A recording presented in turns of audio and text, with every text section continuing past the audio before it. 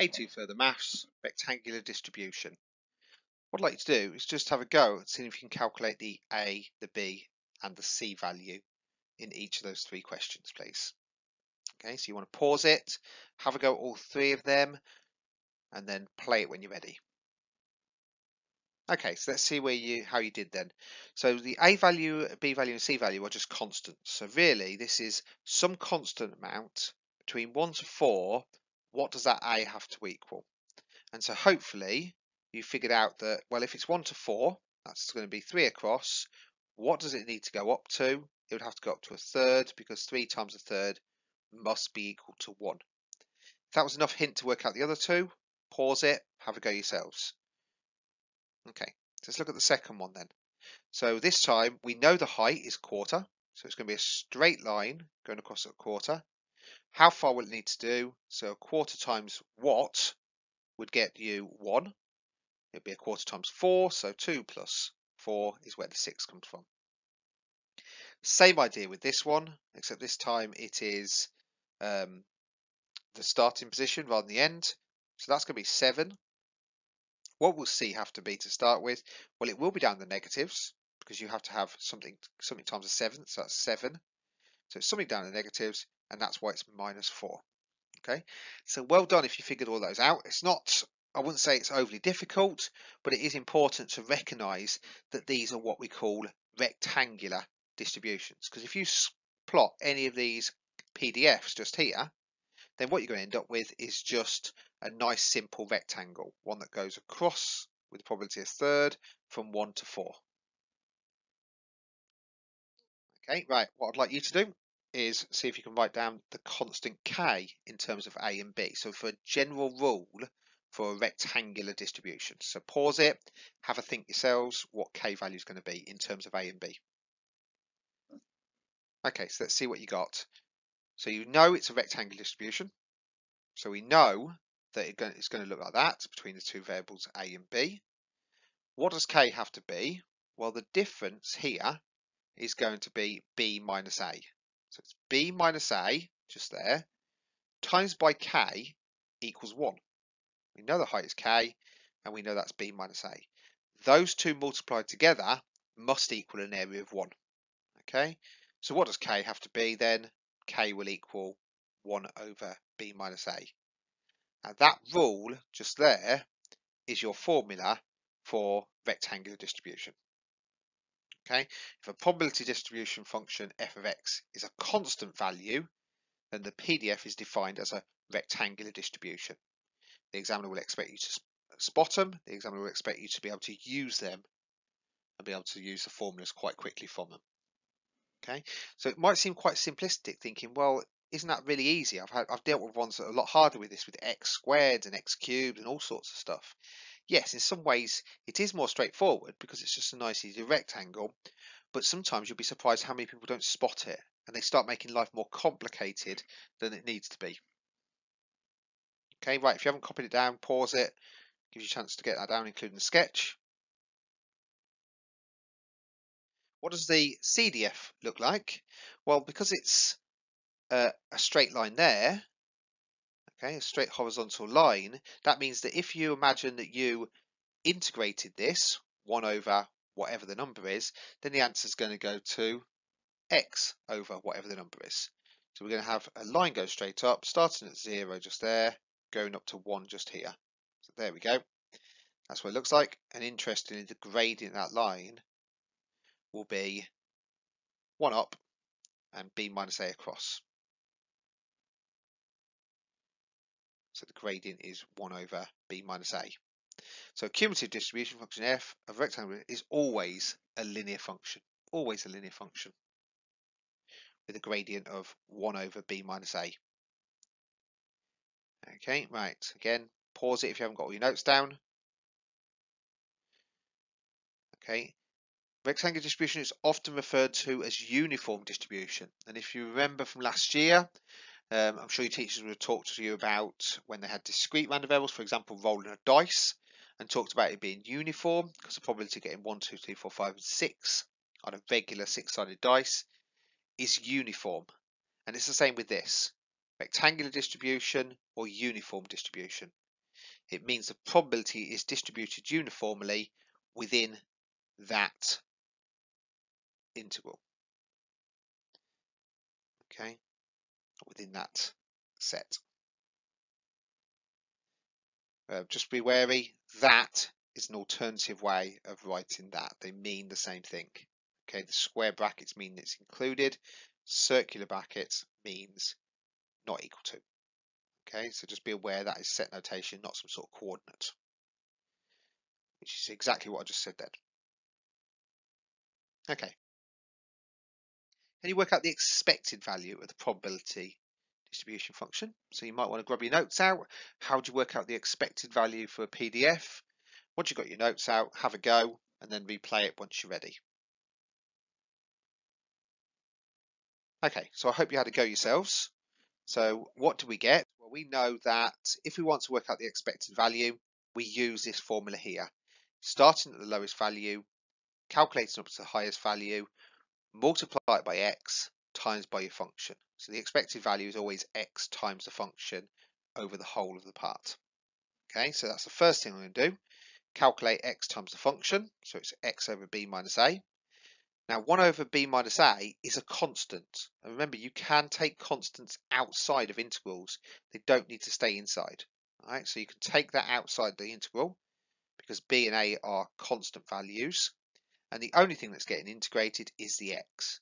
Remember, you can't take an x out because you're integrating in terms of x. So be wary of that. Right, this bit though I can work out. It's going to be x squared over 2 between b and a. So I can put down the higher value, okay, and take away the lower value. So I've got my b squared over 2, I've got my a squared over 2. This part I can put together and calculate the difference of two squares. All right, b squared minus a squared, difference of two squareds. Why would I bother with that? Because if you haven't spotted it, that and that will cancel out. And so your end answer will be a plus b over 2.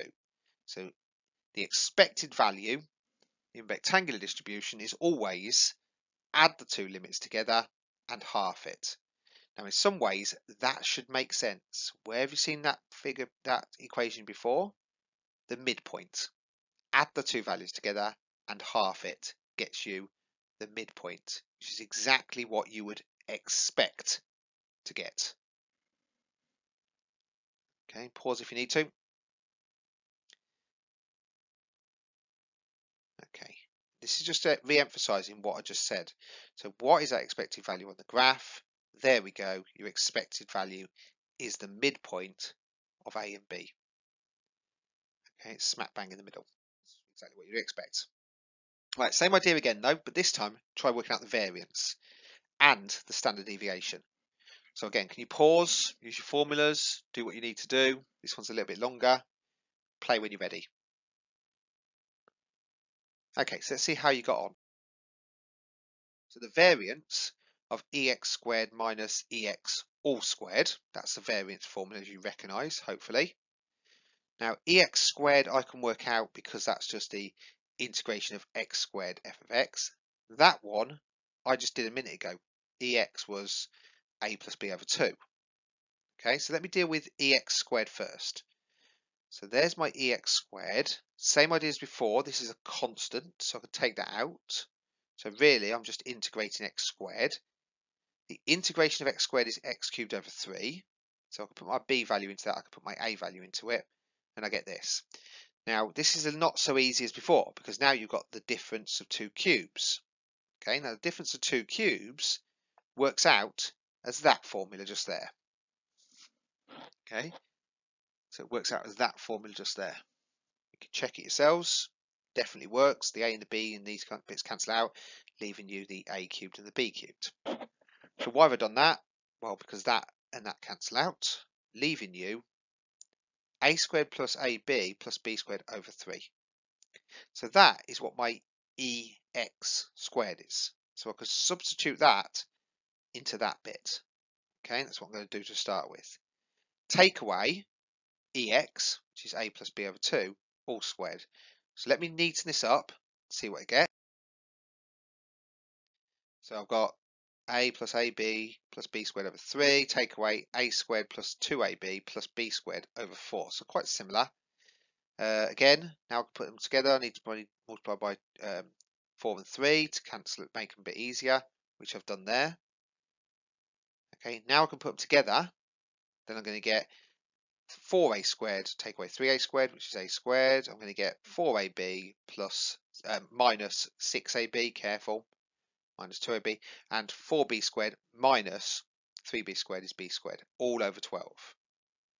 Notice the top bit, a squared minus 2ab plus b, can be written as b minus a all squared. Okay, so b minus a all squared.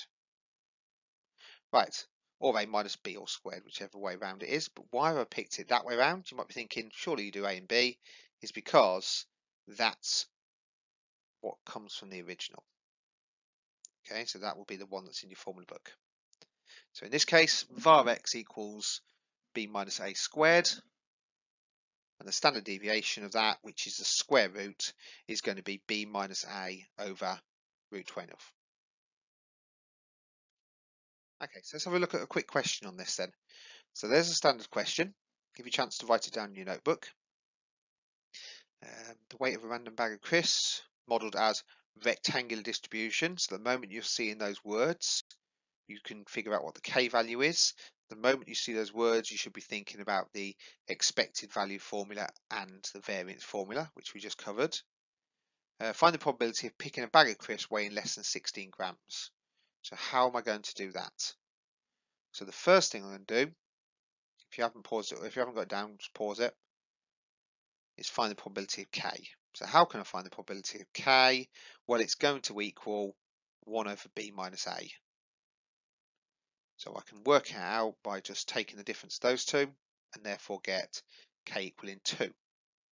Okay, so the probability of 2, notice it's over a smaller region than 1, which is why it's 2. So there we go. Difference between those two is a half. Difference between that is 2. So 2 times a half is 1. Perfect. Now find the probability using integration. Now you can use integration, or you could just use a bit of common sense. We'll come back to that in a second. So if you used integration and said, I'm going to integrate less than 16 between 15.7 and 16, substitute it all in, dun dun dun, you could use your calculator, outcome's 0.6. Of course, the other option is just using a rectangle. We can clearly see that it's too high.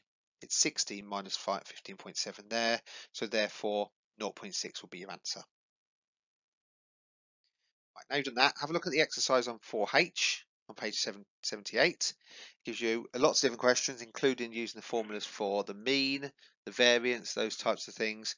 Just make sure that you don't underestimate the difficulty of it. Sometimes the examiners can ask you quite nasty questions on these things, and there's this expectation that as soon as you see the words rectangular or spot it in a PDF, then you should be thinking about using those formulas.